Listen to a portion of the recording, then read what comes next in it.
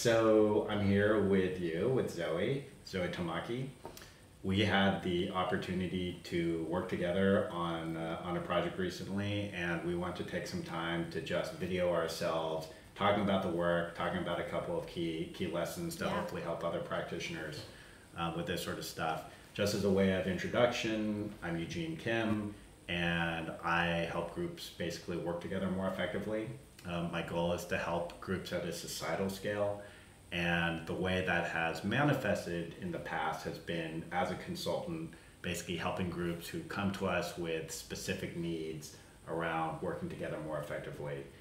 I've been doing less of that work recently, partially because, or largely because, I'm more focused on helping how we can be more effective at collaboration at scale. But I do occasionally take on projects when I have the excuse to work with practitioners like you, which is basically what happened with this project. Yeah, which was so fun. Which was really fun. As you know, my name's Zoe Tamaki. I work as a nonprofit management consultant, and so in my work we support nonprofits, larger nonprofits as well as philanthropies, to help them think about their business strategies, everything from their intended impact all the way to their operating model. And so we really help people think about those strategic decisions from impact, with impact in mind always, but starting about what is the strategic clarity that you need, and then how do you actually deliver it. Before that, I actually worked in brand and marketing consulting and really focused on customer experience and brand innovation. And so I also love doing things like this because it gives me a chance to go back to those more creative roots. And I think the way that you think about your work is also just quite different and a little radical compared to how I do my work. And so it's always fun for us to collaborate, and I think I learn a lot from you, and hope you learn one thing or two from me, and think we have like a good time regardless. But definitely a good time. No, in all seriousness, right? Like, that's exactly why I like doing this, and why hopefully other practitioners do this. It's an opportunity. When you work with other practitioners, you not only learn from them and their way of thinking and stuff, but it's actually, it ends up being an interesting way to become self-aware about your own process and assumptions. Yeah. And then you could have conversations about it, like we're kind of doing right now. So. Awesome. So we were working with a small nonprofit, so right up your alley in some ways, although smaller than you typically work with. Yeah, a little smaller than usual. A lot smaller than usual, probably, right? Yeah, for sure. Yeah. And so the story of this particular client, it basically started as an art project almost 20 years ago now. This guy basically had a project he wanted to do. He did it. It attracted a lot of interest. And in some ways, he followed kind of a traditional path, in that he's like, well, we should start a nonprofit, and we should find ways for other people to access this art, and maybe other artists, support other artists who are doing similar things. And so he started going down a path that's very common with nonprofits, in that they try to, sort of professionalize. Yeah. Try to raise money in kind of traditional ways, filled out grant applications as well as, individual donors. Tried to get people to help, both as volunteers, and at some point he had some paid staff helping him. And then it became, like many nonprofits, it was not a great experience for him for a variety of ways. He felt like, what was the term he was using to describe sort of that fundraising cycle that a lot of nonprofits find themselves in? Oh, I don't remember. Is that rhetorical? Do you actually remember? I don't remember. It was like, was it a treadmill or something like that? Maybe it was a treadmill. A hamster wheel. I think it was hamster wheel. Yeah, hamster wheel sounds more. If it wasn't hamster wheel, it should have been hamster wheel. It should have been hamster wheel. Yeah. So he was kind of like chasing the money and finding that it was detracting from the art and all those things. So he kind of started moving away from that. And one thing he has been very good at over the years is just asking for help. Yeah. Incredible network. That's how we got involved. Yeah. But he's always had like a really great board. He's always had really great volunteers who have helped him. And that kind of is the subtext for how we got involved. The one other thing that I think is important to describe about the project, and this was sort of the unique attribute that we were grappling with, was basically he's always had a job. This has never been his full-time work. Yeah. And so it's been his side project. He's invested a ton of time in the past. And then, was it a year ago now, he took on a full-time job? Yeah. And in addition to that, a couple years ago, he took on a teaching job at a local university. Yeah. And so he was basically doing 1.5 jobs plus this nonprofit work. And that ended up being both a pro and a con, because what happened with the university was that he was able to leverage his students. Yeah. So create like course credit to participate in his nonprofit, and also even some paid opportunities. Anything else? Did I miss anything? Is that enough context? I would say, and then he also had twins. That's an And important that, one. like, and he had twins. Not just a baby. Bodo, Yeah. 2 kids, and I think from our conversations, it felt like at that point he realized that, like, he only had 2 hours a week to dedicate to this organization. And so there was this question around, what does ruthless prioritization look like, and how do I actually draw meaningful boundaries, because it's no longer him being affected, it's his family life. We actually had done this last year, which was super fun, and sort of, I think, a good way for us to like get to know each other as facilitators, and also just like meeting designers. Mm-hmm. And so this year they wanted to have another retreat, and they have a small board. I think they have about 10. I think it's 9. We had 7. 9 folks, and only 7 people were able to make it. And we had about a half day with them I think initially they came to us wanting to do a look back and then visioning for the future. And we can talk a little bit more about how that evolved. But I think they were just looking for support, for someone to create the space for them to have these conversations. They came in basically saying, this is our situation for this year. Like 2019, 2020 is pretty much set, but what we really want to do is we want to think about like what our strategy might be, or what our vision might be for the next 3 years, 3 to 5. And then on top of that, they had 2 new board members, so they wanted to orient those board members. It didn't end up being that, so we kind of pushed back a little bit on that in the design process. We didn't push back, we started asking them why they wanted it, and started digging a little deeper, and eventually landed on a design that was not 100% different, but certainly framed in a different way, felt a lot different, and it was a good meeting. They were really happy with the results. We hit all our goals. And people had fun. Which is like such a win. Which is always a win, The first lesson we want to talk about is about the client's self-determination. And so one of the things that came up in our debrief was that in our process, there was a core assumption that groups, when given the opportunity, are intelligent. Revolutionary, but we don't often behave that way, right? In terms of giving people an opportunity to self-determine, to come to their own answers. And so our role as consultants in this process was to create a space both at the meeting itself, but actually even before the meeting and the design of the meeting, to bring out the intelligence of the group, and to find ways to pull out that wisdom so that they could really create a great experience for themselves. Totally. And of course, we're part of that. We're not just sitting back and say, what do you guys want to design? And then just writing down whatever they say. So our role in that process was to be provocative, to ask good questions, to notice dynamics and to push when we were seeing them. And we ended up with a meeting where they owned a lot of that process. A lot of the modules were things that they came up with. And it was very different from what what they had originally come to us with. It was totally different. Yeah. Yeah. Any thoughts to add on that? What was your experience of that process? Yeah, I think it's interesting. I would say it felt very much like they were walking a few steps in front of us and sort of like sharing how they would want things to unfold, and we were asking them questions that made them either pause or like move a little to the left or move a little to the right, but there was really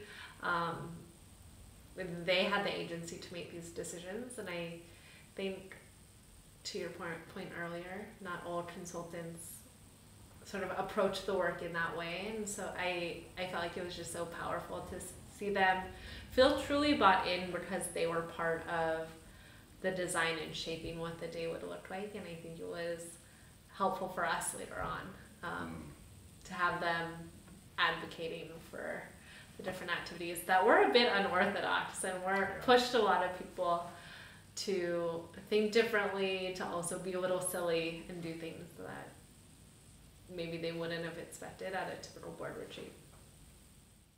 I would say that in our design process, it was interesting, and I think I was wrestling with it within myself.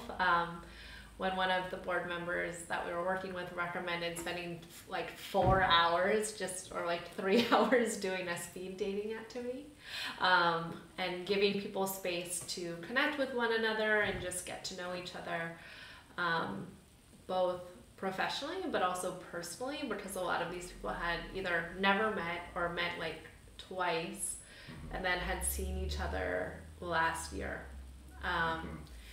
And so the level of social cohesion was actually not as strong as it could have been. And so I think for me personally, it was really interesting realizing that as someone who says I believe deeply in like personal connection and how relationships are truly what drive this type of work, that I was like, oh, we're not gonna spend 4 hours and not be strategic or like focusing on content, that I had to like do a check of myself and realize that actually for them to have the conversations they needed to have, which were conversations that were quite like difficult, required them to be really real with each other about what they were willing to give, but also their boundaries around what they weren't willing to give, that like that needs to be rooted in trust. Yeah. And that you can't just jump into those conversations, and we were actually setting the groundwork for them to be able to have those conversations as a board for the next 12 months. And so I came around, and then when everyone was so happy, I was like, okay, this was the right move. Yeah. But I think it was interesting for myself to just kind of like, I think it was a question of like, what is the value that I am bringing if we are not playing such an active role? But I think to realize that like actually the creating of the container and just holding that space and literally ringing the bell when people need to rotate is actually like all they needed, and the group could, to your point earlier, self-manage because they were all adults and very capable, and also just like incredibly smart and thoughtful. I think the other thing to point out about like that tension between like relational time versus like task-oriented time is that it doesn't have to be mutually exclusive. Yeah, totally. And so I think like you made a really good point about just like actually the dynamic in the room and the relationships that people have and the trust, like they can't do the work unless it's a prerequisite. And at the same time, like naturally part of the things that people are going to talk about, like we know that some of the things people talked about on their dates was actually about the work. Yeah. So they're going to naturally gravitate towards those conversations. It's not neither or. Yeah. It was a very smooth meeting overall, and you facilitated most of it. And then I just came in and did little modules, and I did like a little module in the end where I think I was just like facilitating a little bit of a next steps conversation. Yeah. And then at the very, very end, I had a little facilitation moment where I basically said, okay, there were two people on the board who weren't here. And so we're gonna give you all an opportunity to like create a little video. And it's just gonna be like 2 to 3 minutes where one or two of you comes up in front of the video camera and you're gonna give a brief summary of what happened, and now you can just share that video with the two board members who weren't there. And this is something that we had, this is something I've done before actually in a lot of groups. It's something we mentioned in the design process, but it was kind of a shortened design process. It was kind of a throwaway conversation. And you know, the two people working with us were like, yeah, that's fine. Yeah, it was like buried under a lot of other. It was buried under a lot of stuff. And when I said we're gonna do this, this is gonna be our last exercise, and we'll bring it to a close. There were two people who resisted pretty strongly to that. And so the question is, what do you do in that situation as a facilitator? So I definitely had a perspective on that. Do you want to share what you saw and like whether you felt like it was? Yeah, the analogy I would use is it was like watching someone go for the last second layup and just kind of having it slop down. I love the basketball. Slop down a little bit. But then what was amazing was you were packed, but then the board chair picked up the ball and threw it back into the hoop. And I think those that don't watch basketball and have no idea where we just went with that, after there was pushback, the board chair that we had been designing with, as well as the founder, actually pretty strongly, I think, advocated to do it. It felt important and a way to bring those people along, and just also felt like a nice artifact to have. And I think you said one thing where you were like, come on, guys. But it was really the founder and the board chair to just say, like, no, this is something that would be powerful and valuable, and we want us to have this. That made, I don't know if the whole group, I don't think we're at 100% buy-in. But 95% of the people were either bought in or didn't care. Bought in, didn't care, but we're in the video regardless. Yes, exactly. Yeah, it's always an interesting thing. I mean, it speaks again to what we talked about in the opening, just around that self-determination. When people own it, then you're not the only person in the room facilitating, right? Like many other people are facilitating because they've been part of that design process. They own the modules. And so obviously that made it super easy. You don't always have that. And so as a facilitator, you have to decide what you're going to do when facing that resistance.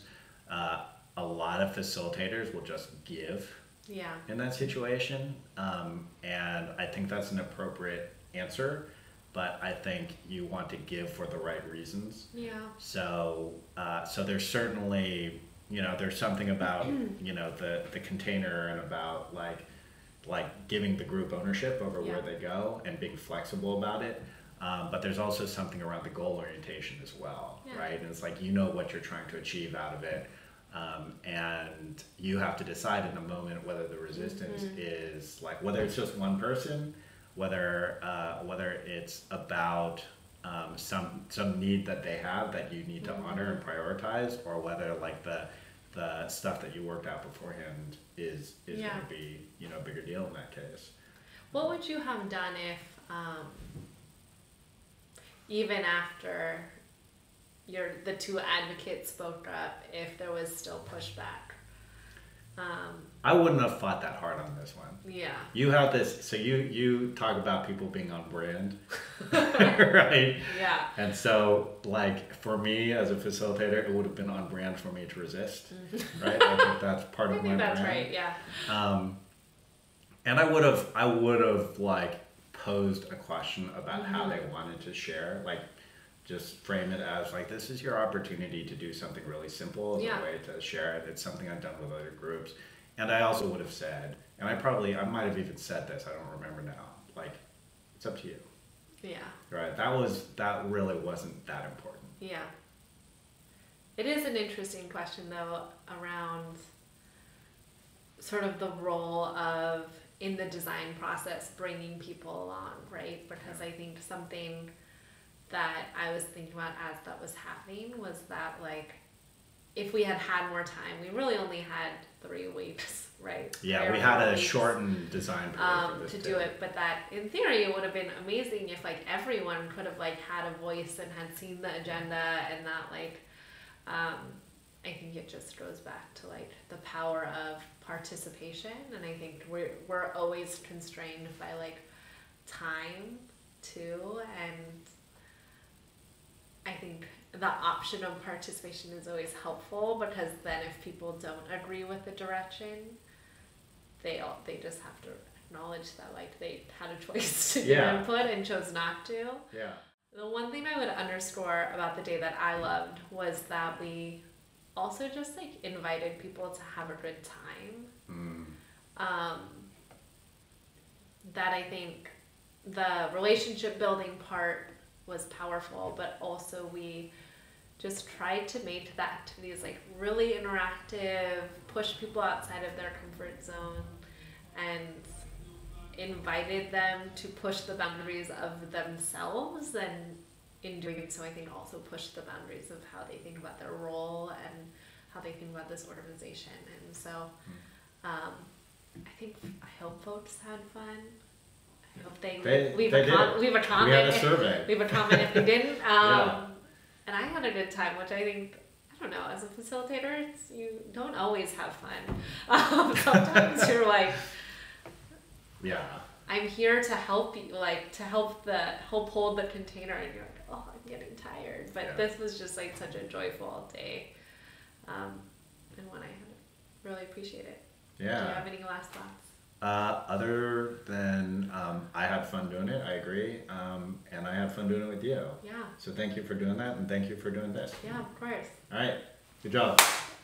Good ending.